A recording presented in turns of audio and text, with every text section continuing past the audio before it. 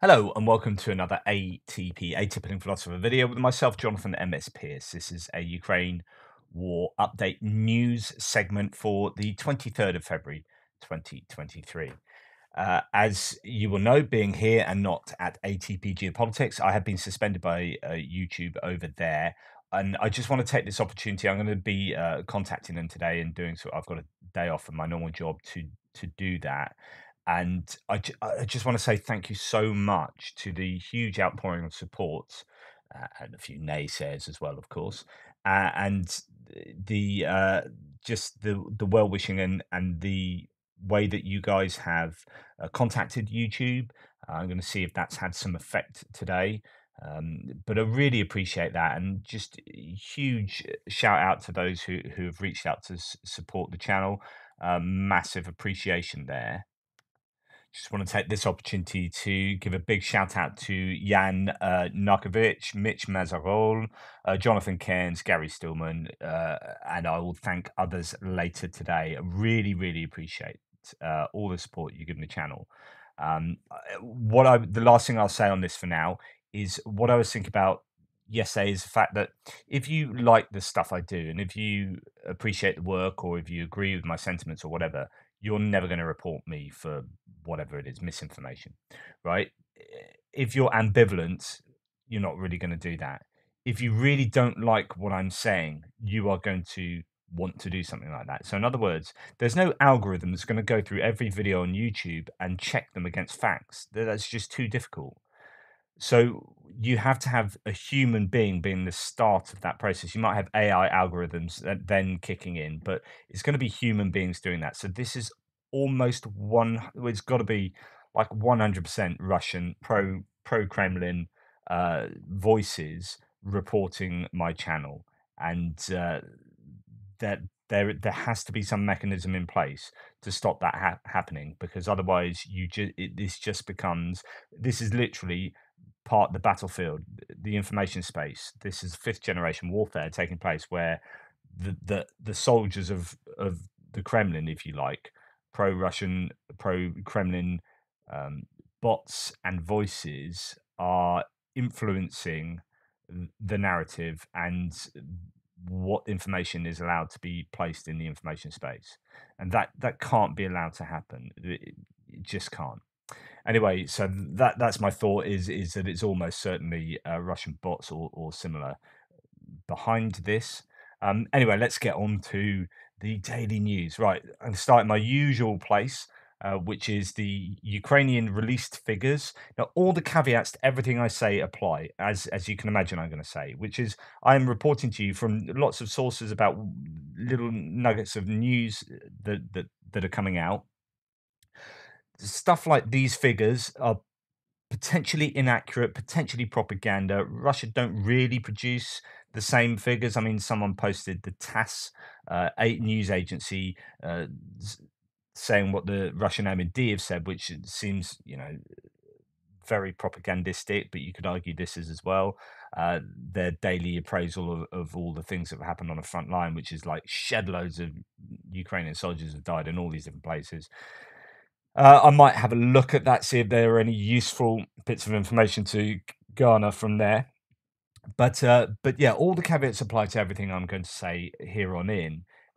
I'm providing you with information. It doesn't necessarily mean it's 100% true. You can be the judge of that. Um, Here, I find this indicative and useful for those kind of reasons. Looking at trends, seeing whether yesterday was a difficult day for the Russians, and it does seem to be. So 790 liquidated personnel, that's above average. That's a high number for those personnel lost.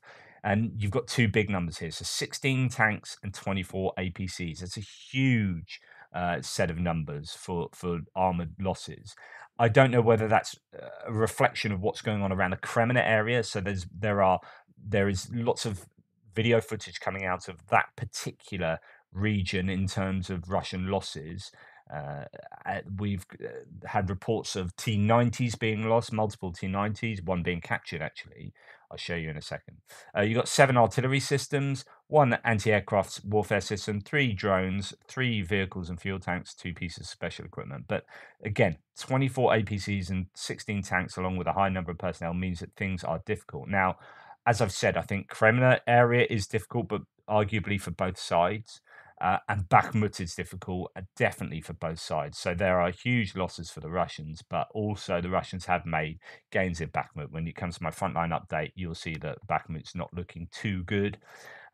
So going back to Kremlin, here are two Russian T-90s. So this is like their best tank. It depends how upgraded previous tanks are and whatnot, but in general, as the base frame, the T-90s are your most modern tanks, other than the T-14 Armata that aren't really in existence. I haven't seen any significant Russian advance in the area. They are stuck in these forests and the fields north of it. So there are these losses, quite a bit of video and other footage coming out now in that area. Now, this is a picture of a T-90 that's been captured on the back of an American Oshkosh HET 1070 truck. Most modern working Russian tank, T-90M. Trent Telenko does a whole thread on looking at this and saying, I'm not so interested about the T-90. I am particularly interested in this truck and its trailer, and talking about the importance of logistics and how the Ukrainians have a lot more of these vehicles, armored recovery vehicles and such like, that can take these uh, captured or damaged vehicles away. Whereas the Russian don't seem to have that capacity and that capability. Even they barely seen any evidence of Russians being able to retrieve equipment from the battlefield. Uh, Another loss here. Su-25 has crashed in Belgorod, returning from a mission. Pilot died. The plane crashed in a deserted area. The cause of the plane crash was allegedly a technical malfunction. Could have been hit. Don't know. Uh, what is important about these, I always say this, is not so much the plane being lost, but the pilot. Experienced pilots or pilots in general, they are not so easily replaceable as the planes themselves, and that will be more of a loss to the Russian Air Force than the plane itself. Okay, let's go on a look at military aid. The Ministry of Defence in Canada has published photos of Ukrainian tankers training on Leopard 2s under the leadership of Canadian instructors in Poland. Lots of talk about the Leopard 2 training in Poland. Lots of nations involved in that training as well. So that's fantastic to see for the Ukrainians' point of view. Spanish Defence Minister Margarita Robles has announced that Spain will send 6 Leopard 2A4s, not the most recent, but pretty decent.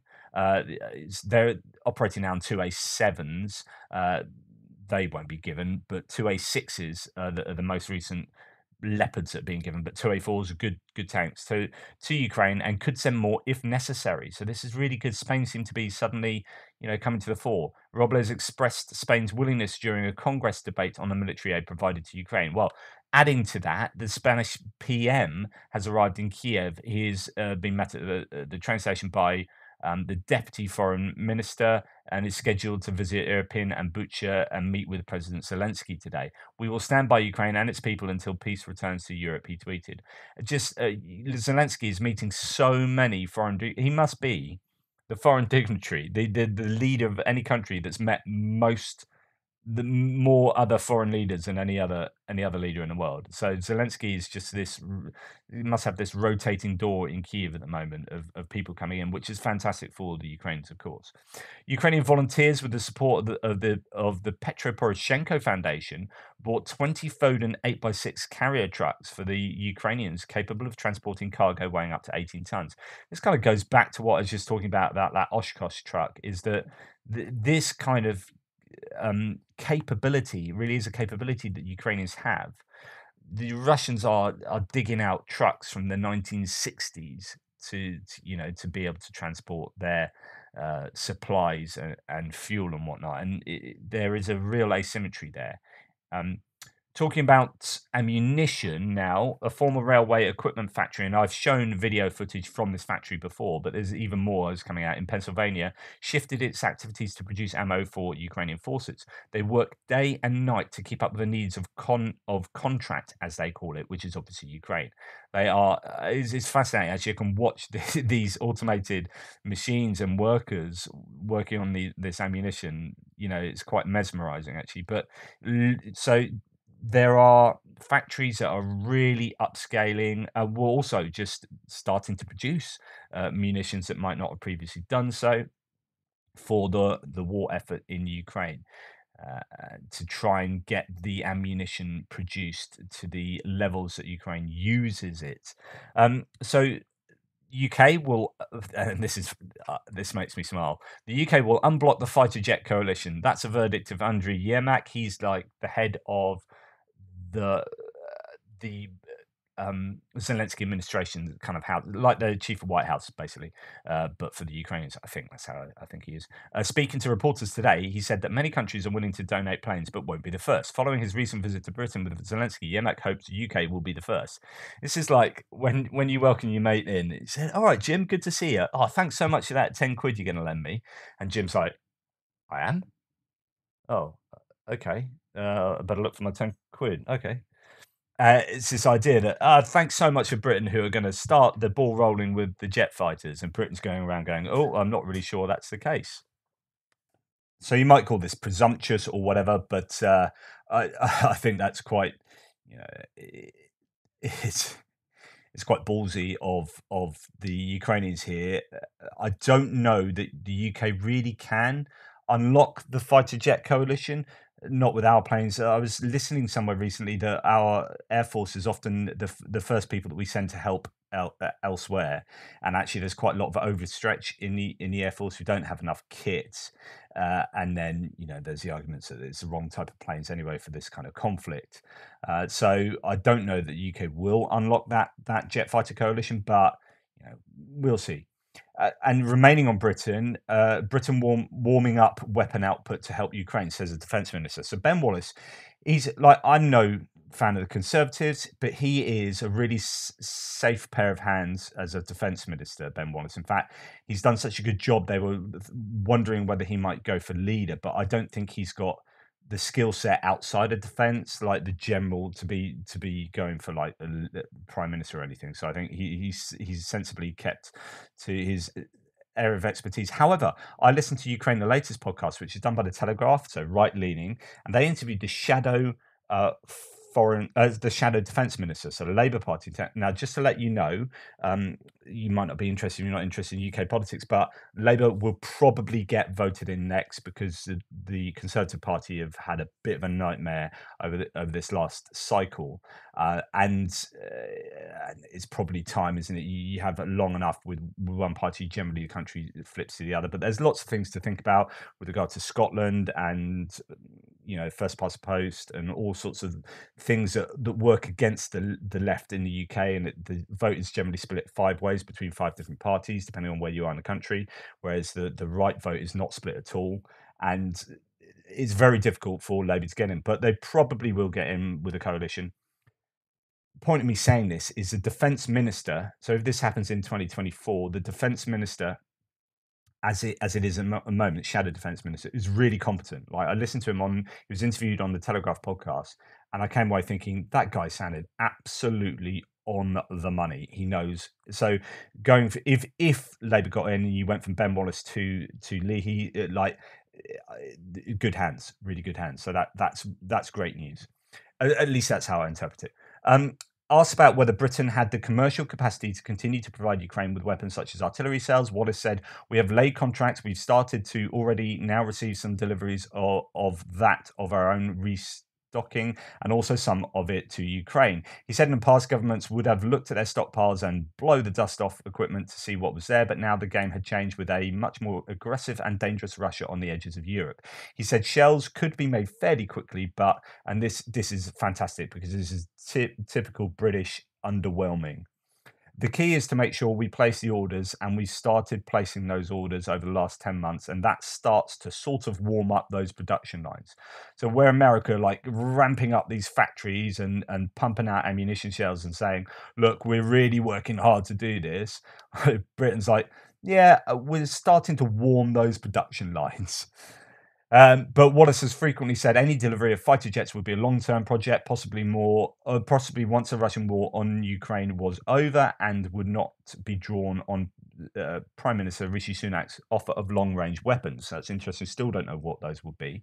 But the question opposition lawmakers have is how much equipment does Britain have? Wallace has said Britain could offer additional Challenger tanks to the 14 already promised, but that it would depend on the threat level and also the country's defence needs. I don't see why we don't. I've said this many times, given all 79 Challengers aren't going to be upgraded to Challenger 3. We might as well give them. I mean, what's the point of having those tanks built? It is for exactly this, to fight against threats within the context of the UK, which is at the moment Russia in Ukraine. It's just, why else do we build this? Send them to Ukraine. Uh, Keeping on UK, in the north of England, Ukrainian recruits are trained in trench warfare. The UK and 9 international training partners are ensuring that Ukraine can stand up to Russian aggression and retake territory. This is the kind of training that I think is really useful. This is very much looking like the sort of environment that they're fighting in Ukraine.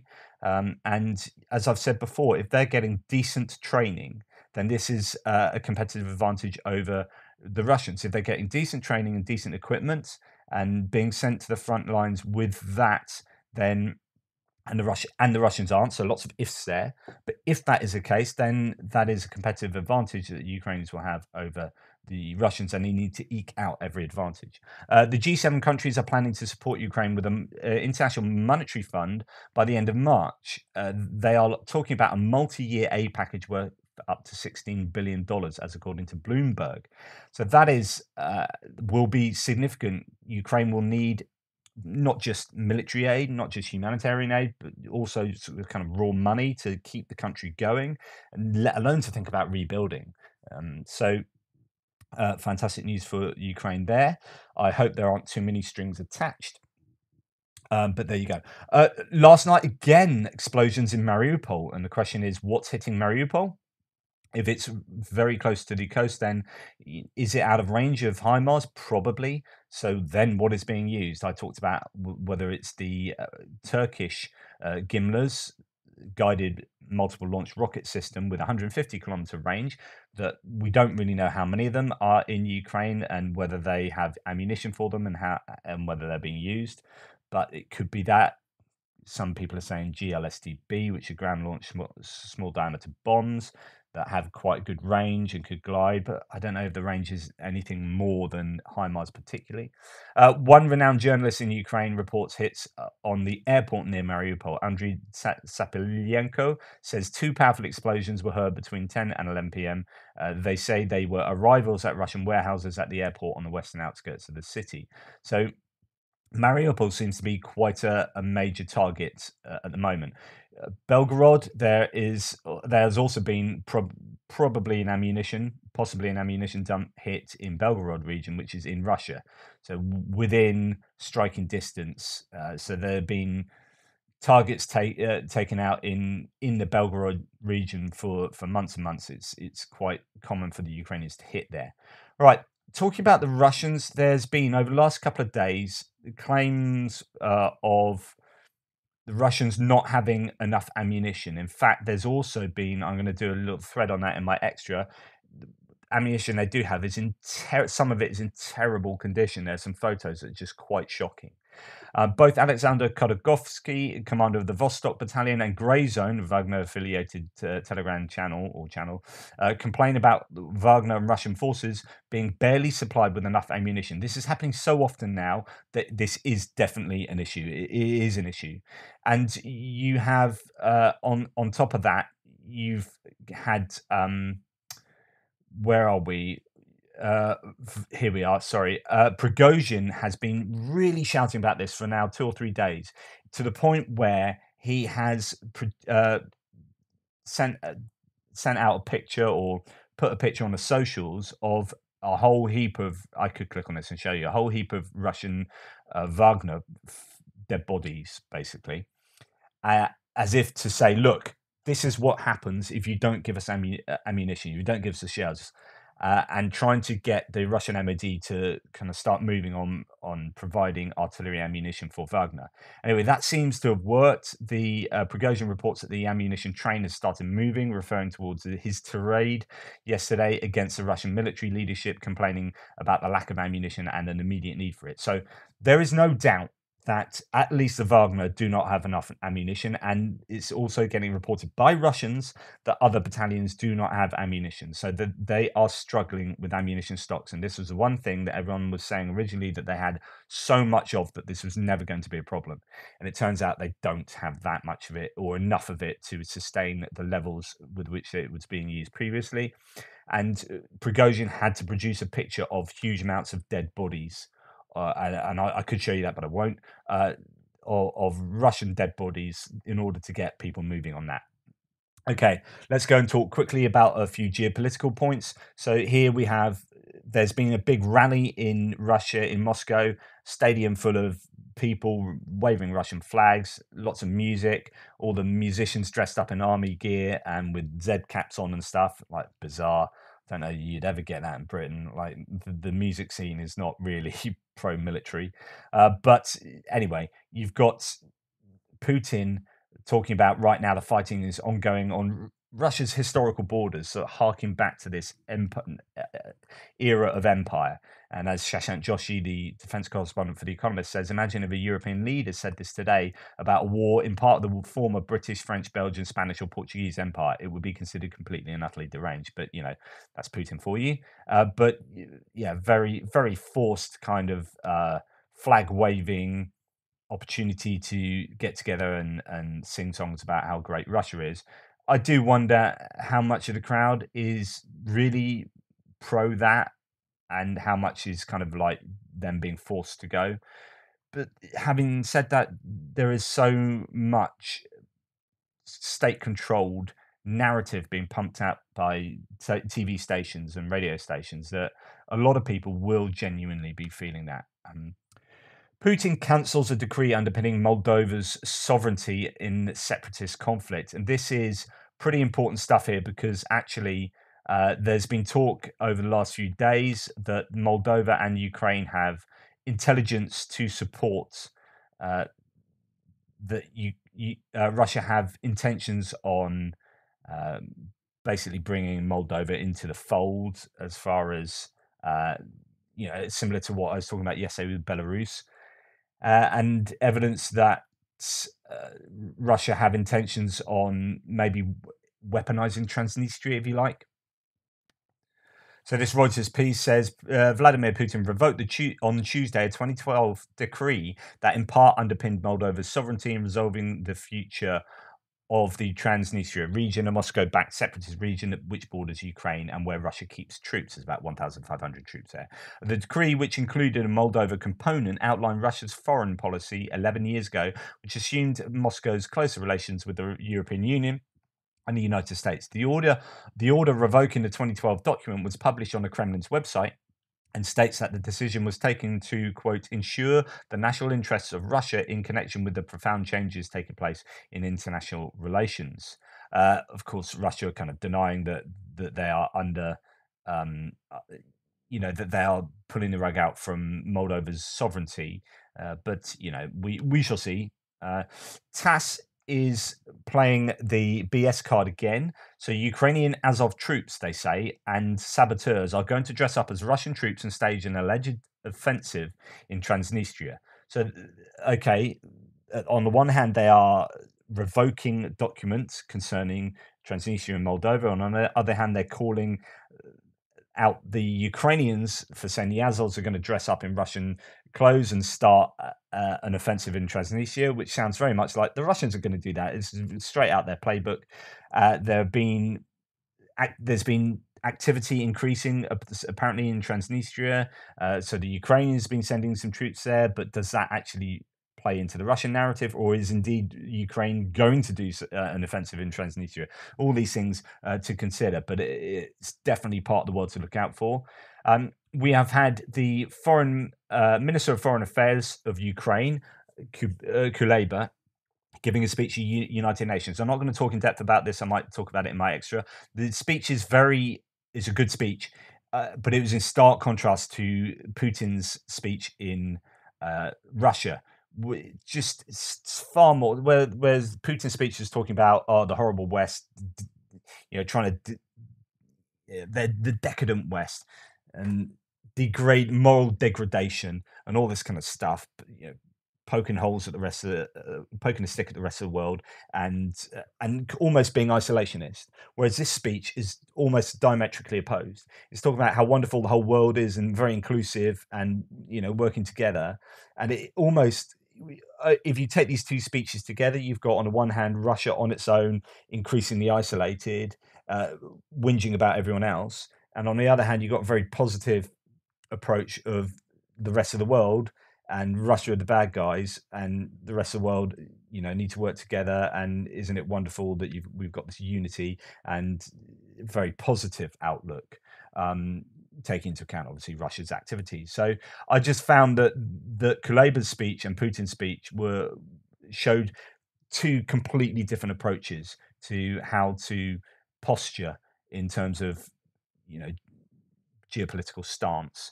And the last thing to say is the US is considering the release of intelligence on China's potential arms transfer to Russia. There's been a lot of talk about whether Russia are going to be receiving arms from China somewhere down the line, whether China are going to decide to. They've apparently been giving them non-lethal aid in terms of like helmet, body armor and stuff like that, potentially, but they are wondering whether to step that up to lethal aid. And America have said we've got, or they've got intelligence to suggest that they are considering that, and they're actually willing, or they're wondering whether they are going to release that intelligence to the wider world, into the public. So, in recent weeks, says this Wall Street Journal reports, in recent weeks, Western nations have picked up on intelligence that Beijing might end its previous self imposed restraint on weapons supplies to Russia, according to US and European officials. Although it appears that China hasn't yet made a final decision, Beijing had previously been cautious to confine its support to financial assistance and oil purchases, the officials said. But the stance now appears to be shifting, according to the latest intelligence assessments. Until now, a senior Western official said, there, quote, has been a certain amount of ambiguity about what practical help China might give Russia. The official said the intelligence the US and its allies have now is, quote, much less ambiguous. In other words, they definitely have intelligence, and it's pretty clear that Russia are considering helping. China are considering helping Russia. The Biden administration, beginning with Russia's pre-invasion military buildup near Ukraine, has released a virtually unprecedented amount of declassified intelligence on Moscow's military plans. It's amazing how much the intelligence space, the information space, and social media has been an arm of all sides here, with dumping, in this case, like actual intelligence or hints or rumors, and it's being used as a way to kind of wage war and try and control the narrative. And the US administration has released, as it says here, an unprecedented amount of declassified intelligence. Uh, prior to the war, they're very open with, like, this is the intelligence we have, that Russia are going to start this war, and the UK with similar, not many others, and including Ukraine. And then the war happened, and the US and UK were like, "Told you so." We, anyway. Intelligence released on Moscow's military plans, its arms trade with Iran, and related topics. Director of National Intelligence Avril Haines said last week that while it's way too early to tell, officials so far haven't seen any degradation of US intelligence sources because of the releases. So, in other words, the releases seem to have been, there seems to be no ramification for producing those intelligence releases. Though the Biden administration has been working to declassify the intelligence for possible release, no final decision has been made on a public disclosure or the timing of it, officials said. So you might see this release of intelligence on China. US and European officials said Beijing wouldn't necessarily provide advanced weapons, but would likely backfill what Russian forces have lost on the battlefield in Ukraine, such as ammunition, or have been unable to produce because of sanctions, such as electronics. It's not an issue of technology, said Vasily Kashin, a China specialist and the director of the Center for Comprehensive European and International Studies at Moscow's Higher School of Economics. It's primarily an issue of production capacity. And in terms of production capacity, China, in many aspects, especially we talk about ground force weapons, might be stronger than Russia and the whole of NATO combined. So, if China were to start giving Russia weapons, this is the only, I've said before, it's the only way Russia can win this war is if they get considerable help from China. But if that happens, we're talking kind of World War III type affairs.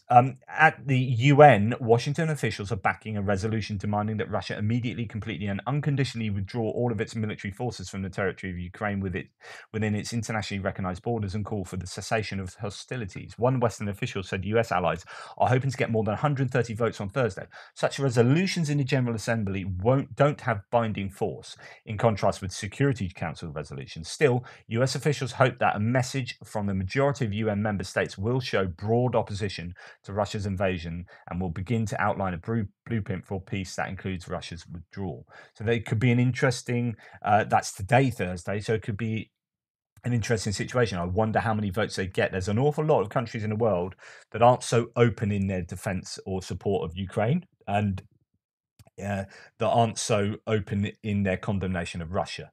A lot of countries, the recent Munich Security Conference, there were some countries there that were complaining that why is this all about Ukraine and Russia? You know, there are other considerations in the world.